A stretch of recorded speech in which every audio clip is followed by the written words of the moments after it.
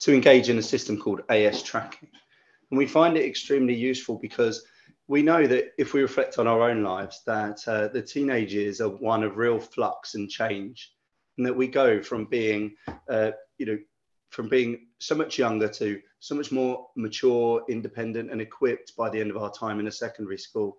Now, that rapid change is bound to have an effect on young people, and the way that they're socially adapting, getting along to both their academics, challenges in school, but also their relationships with their peer group and their relationship with adults. And we found this system called AS tracking to be extremely useful in terms of giving us some basic data as to how that pupil was adjusting and what they might possibly be going through. What I like about it is that the system is relatively gentle in terms of the output it gives us, but also extremely practical. So a pupil might sit this assessment at one period in their life, and the data might suggest that they're working extremely hard for perfection in many areas of their lives, and that they're extremely dedicated, and they're also extremely aware of how to adjust themselves to get on well with adults and to get on well with the outside world. And that's all extremely positive.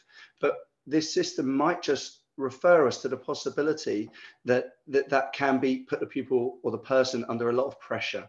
And so it might encourage me in my capacity as a housemaster or a tutor to hold a conversation about how to relieve some pressure, or how to develop a hobby, or how to ensure that there's some downtime in the week.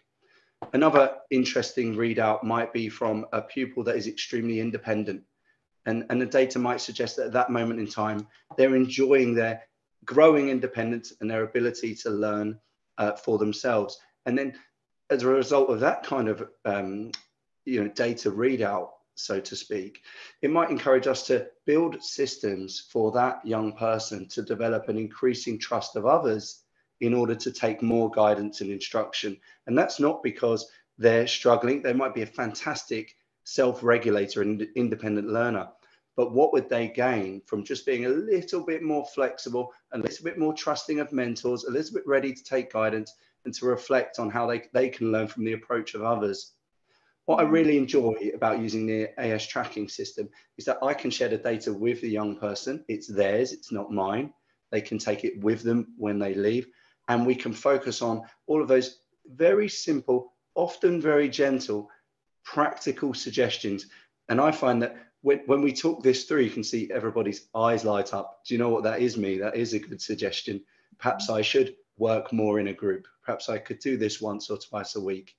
And it just gives us a sense that we're, rather than reacting to something that might be a negative experience for people afterwards, as many schools might, rather than picking up the pieces and trying to put things back together, we might just be spotting a problem that could emerge in a month's time, in several months' time in the future. And we're talking about it before it emerges. So in a way, it's sort of preemptive support for a pupil. And again, that's why it's been an exciting system to have at this school for the past few years. And we're growing our capacity to offer it. And I'm sure that it's benefited the pupils so much to leave having gone through the experience.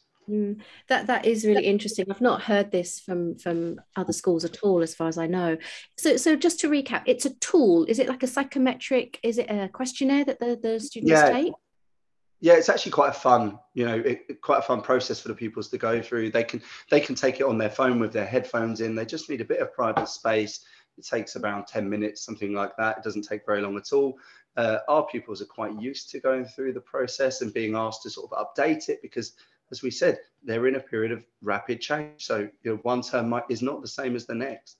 And they're asked various questions about hypothetical scenarios. And really, it's not too personal so as to make someone reluctant to complete. It's actually more sort of playful and, and again, they would look forward to resitting their new assessment and seeing what the new readouts are.